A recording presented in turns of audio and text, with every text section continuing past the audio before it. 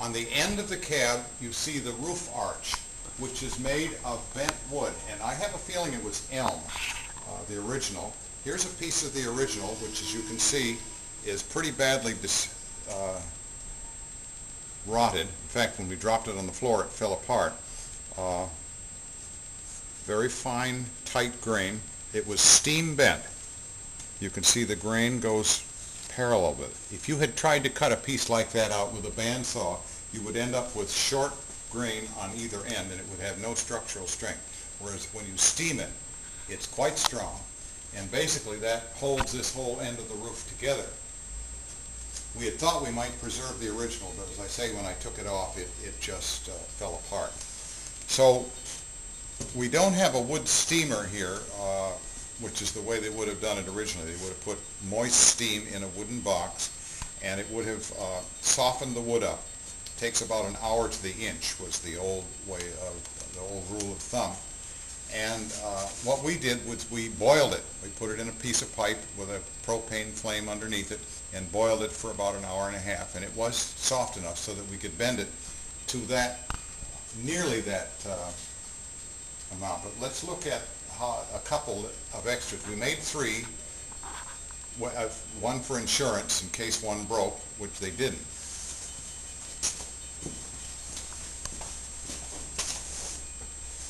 So inside the cab you see a form which we traced off the old one. We calculated about what the angle should, or the bend should be, and then we bent it quite a bit sharper on these two, so that when it springs back, as it does, no matter how much you bend it, it should be pretty close to the original. And those are made out of ash, which is the kind of wood that we have, and they did use. Ash is very tough, and it bends quite readily if you boil it enough. Now, one thing that you have to do when you bend something is you have to keep the grain from breaking out on the outside. And when that does that, it'll just crack and break right through. So what we do is we put what's called a tension strap. This is a piece of thin steel which is wrapped around on the end, goes all the way around to the other end of the piece, and is wired in place so that when it bends, it can't go anywhere because it's against the steel. And we've had, through bitter experience, we've learned how important they are. Now, this has been on here for probably close to a month, and I expect it should be pretty close. One thing we'll do, we'll put clamps up on it, and we'll pull it one way and pull it the other way, and it will eventually conform to just what we want for the right shape. That you see, the old piece was the edge of the roof sheathing, and we found that because this had been tacked, there were too many nails in it, and it had split to the point that no more could be put in it. It's tongue and groove, and if you look down from the top, you can see the piece that was spliced on. What we did is we sawed off the old piece, and I sawed it as far out as I could before getting into all the nails that were in it, and I knew it would ruin the saw if I went across there. And I put a new piece, glued it right to the side of the remains of the original, and it goes all the way along, and it will be a very solid piece to nail to, or to tack to. The roof canvas comes over the edge, down to the bottom of the unpainted area, and then it's tacked every inch or so. Then over that is a piece of half round that's a trim piece that protects the edge. Now, that trim piece was completely gone, and the only evidence of it was that there were nails that were 1.25 inches long, which were much longer than you would use, 1.25 inches, 1.5 inches, that you would never have used for tacking. And I figured there must have been some kind of a molding there, which is long gone. I have a feeling that Seashore might have taken it off when they put canvas on the roof originally. And we confirmed that by looking at old photographs of 100 as late as its very last year. And there indeed was a piece of molding that covered everything. So we're going to have to make a piece of half round that will do that. Now, also found that the lower piece was split and wasn't really doing anything. They had made a couple of repairs in it along the way, and I decided it would be better to put a brand new one on that would be solid. So we have replaced that with a piece of ash, and the other thing was that the ends of the ribs were broken off. They were not doing anything, so the piece was just sort of hanging up there. So I chopped off the remains of 3 or 4 of those ribs, I can't remember how many exactly, and using some scrap pieces remaining from the original arch, there was enough wood in that so I could make new ends out of the old wood and put tenons on the end so that they would go into mortises in this piece right here, put screws through the end, and now it's much more solid than it ever was. At the very end, looking back here, you see a little decorative piece inside. Actually, I'm not quite at the very end. Yeah, right here. Back up. Yep. There's a little decorative piece which really wasn't very structural. Yep. Well, we made it structural by putting a 4-inch or 6-inch screw drilling right through it and boring into the frame of the car so that it held it down solidly. The nut that you see and the cast iron washer is a truss rod that goes from one side of the car to the other and kind of pulls everything together. The reason that the support piece goes out beyond the end of the car is because I didn't want to cut it till everything was absolutely the right length, and I also had to use it to pull everything into shape because the piece, I had mentioned that the arch piece on the end wasn't quite bent sharply enough, so when we put it on it tended to force the roof straight up.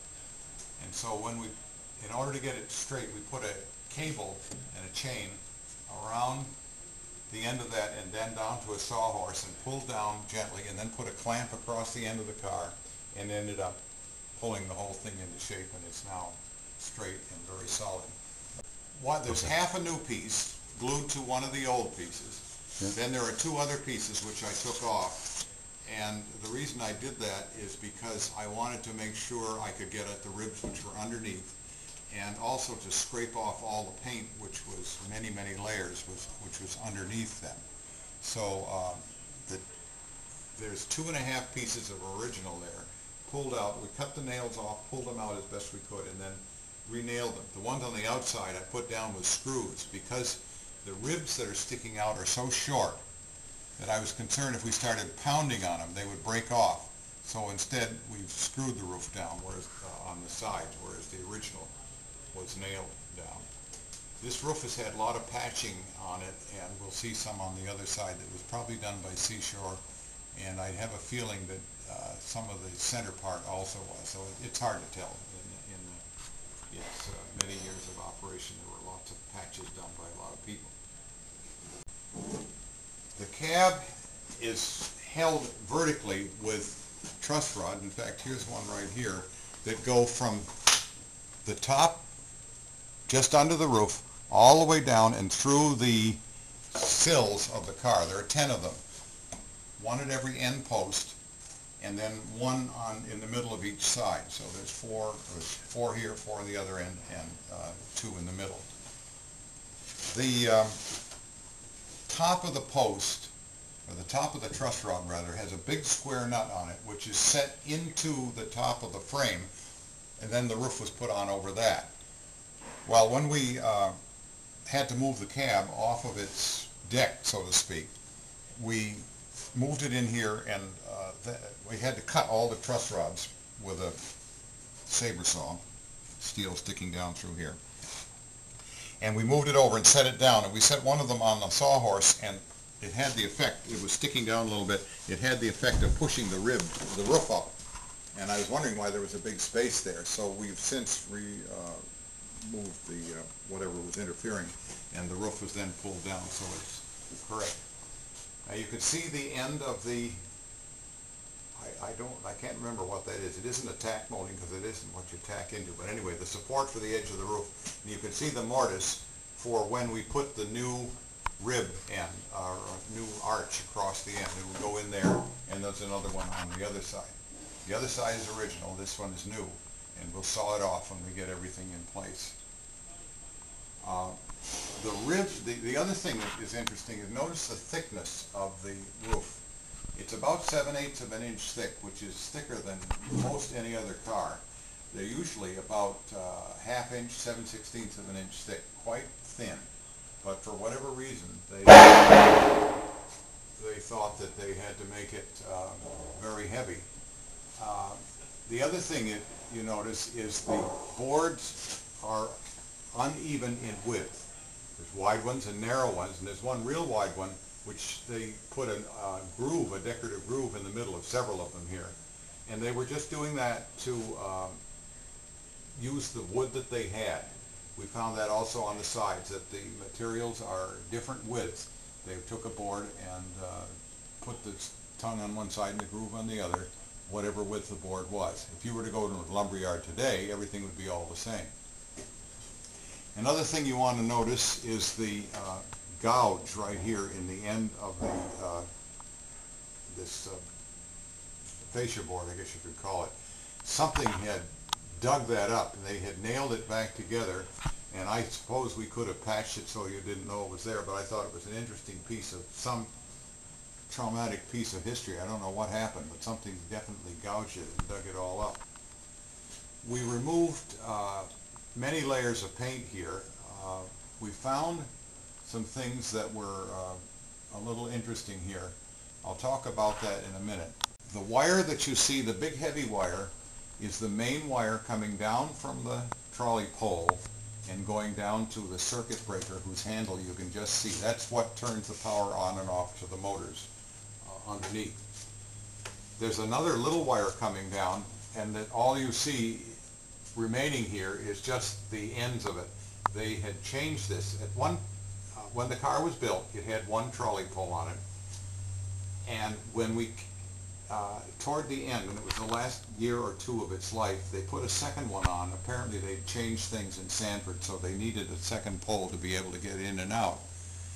And we have changed it back to one pole, so that meant the wiring was a little different. So there's cut off bits of wire there under the center, and then over to the left is another one, and that one apparently fed the auxiliary circuits, because you can see the other end inside, and it used to go to a fuse box, but now it's just a 6-inch piece of wire which we left there as part of its history.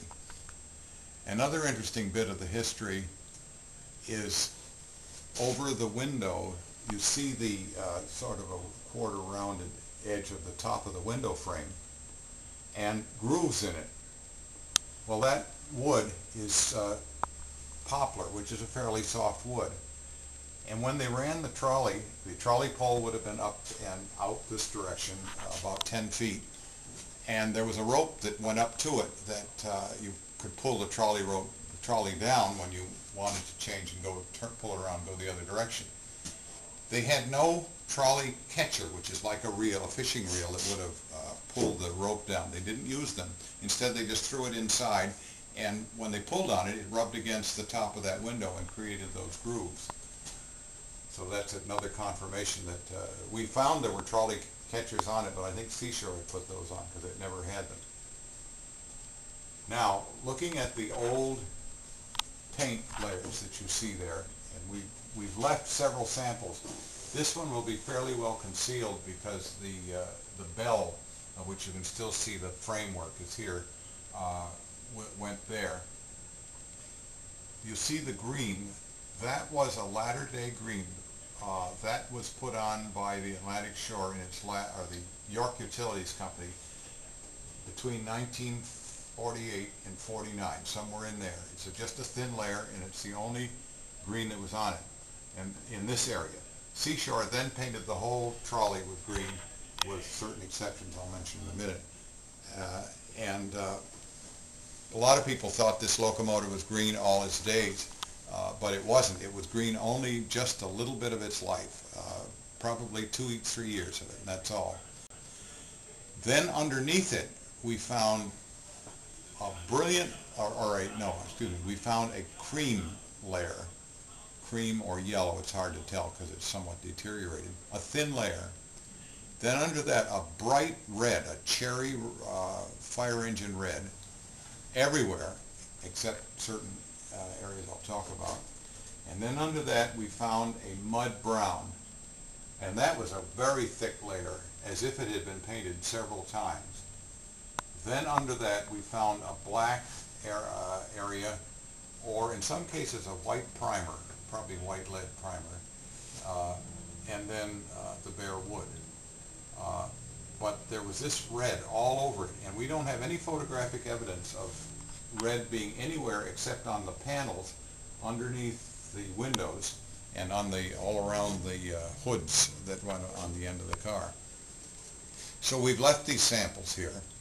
The other color that we see is that kind of a tile red, which is up under the roof, and that for the most part seems to be what was there all the time except for primer, and I've left a couple of samples of that. The primer was probably gray, about the color of this.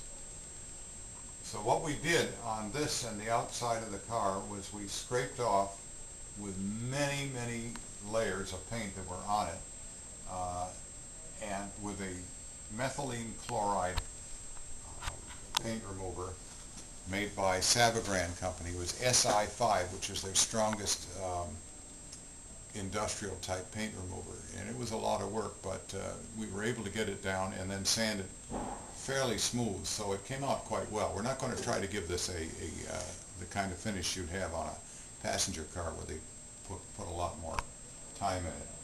Some of the pieces of wood we found were loose, and so we've taken them right off and we're going to re-nail them.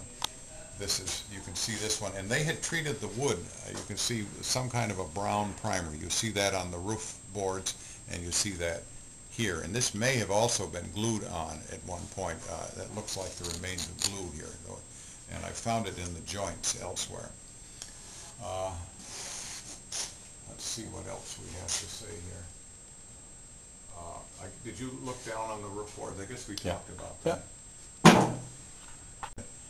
This bell frame here that held the clapper is that ball-shaped thing there, and then there's a rope that goes through inside the cab, and to ring the bell, the motorman or engineer would just pull on that rope.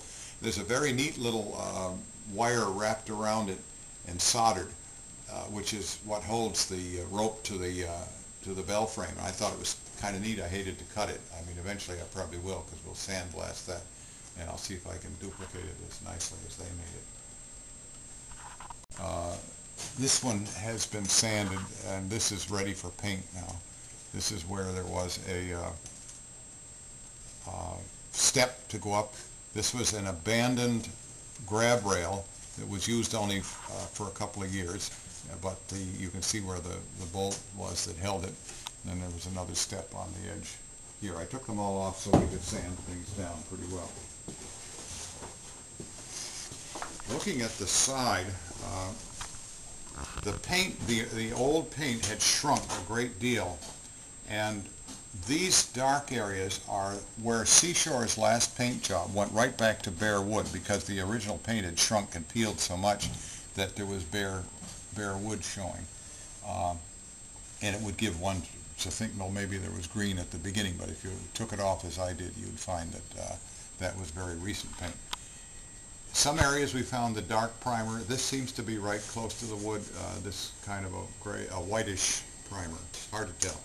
But we'll take these boards off because we have to get at the rods on inside of them, and we'll be able to fasten them down better because they're kind of loose. This is just all the piles and piles of paint that we took off. The frame of the car is done. The wiring and the air piping is done, so that meant we could do the next logical step was to put the deck on. The deck from one end to the other was a tongue-and-groove oak, approximately 2 inches thick. Because the locomotive lived outside most of its life, in fact, I don't think they ever stored it inside. That's just my feeling. The oak that was outside of the roof hood, which is stuck right here, had deteriorated to the point that it was all taken off and replaced, and I think it was by Seashore. They did use oak, but they did not use tongue and groove, and they nailed it down in a kind of a crude fashion. We were able to salvage the wood within the cab, even though it's somewhat beat up. It does have the footprints, as you can see, of the original operators. And the wood under the hood, which is this area right here, and especially this end, was well preserved because it had the air compressor here and it leaked oil, so it saturated the wood to the point that there was no rot at all on it, or no rot, significant rot anyway. And so we will use that area, the center of the cab, a little bit on the other end, hood on the other end, and then this right here will be original. This gray piece is a part of the frame to which the cab goes, is anchored. We had to destroy the original partly because it was not very good to begin with, and also because it's the only way we could get it apart. But we figured out what it should be, and there it is. Now, we did know that the side, that the decking extended some distance beyond the end of the cab, and we had done a lot of measuring back and forth, and what we finally determined was that it would overhang, and I'm going to measure it so we'll know what we come out with, about 1 3/4 inches from the sill on both sides. And we went back and forth till we came up with a compromise that the decking that we had would line up with this piece that tops the sill all the way around. And then the decking, which was cut to a specification of length, will be exactly long enough, and we will trim it all along. Now, one of the things that we had to do on this decking was, you don't see it in the picture here, and I don't know whether we have shown that or not, but there's all kinds of bolts sticking up here that had to be, we had to carve the back out. Actually, Phil Morris had to chop mortises out in the back so that everything sat level. And then we decided on like the other wood we were talking about on the cab, these were irregular in width. Now, when Barnstormers made it for us, I think they ended up with two different widths. One was 4 5/8 inches wide, and the other was 5 1/8 or something like that. Okay, 5. And then we had a wider piece here, which is about 8 inches wide. Yeah. So by going back and forth and trying various combinations, Phil Morris was able to come up with this, and then we forced it all together, and eventually we will nail it down as it was originally. What we have to do, oh yes, and we also, when the original was pulled off, we had done a lot of measuring, and he actually photographed the tape measure, which was very handy when we put things back to know exactly where things came out. We could measure from where the front of the cab was. We knew that because we knew exactly where this piece was to where the end of the underfloor would be, and to get at this stuff here. Looking at this stuff, it looks pretty rough, and in some ways we were a little disappointed with the quality of this, but I guess we didn't have much choice, that there are defects in the floor. So what are we going to do about it? Well, first of all, we're not going to do anything yet to this side because we want to put a waterproofer on all of this, because we can find no evidence of any paint that was ever on this. And whether they put linseed oil on it originally or creosote or what, we don't know, because there's no traces whatsoever. But what we will do with an epoxy with some wood chips in it, we will fill these up level. And then we'll turn all the boards over, and we'll put Cabot's number 1000 water-based transparent, it's not a stain, it's a waterproofer, waterproofer. And we'll put that on the back side, and then we'll put it on the front side. I didn't want to put it on first because it might interfere with whether the epoxy would stick or not. So when we're done, everything will be smooth and nice. Now, it wouldn't be a dance floor quality, but it'll certainly be as good as it probably ever was when it came from Laconia. You can see all of the mortising that was done by Phil. There was actually mortising in here already from the previous life that this would have, but this is to clear for all the bolts that hold this end together. And this was done here, and then at the bolster, which is about 4 feet in from the end.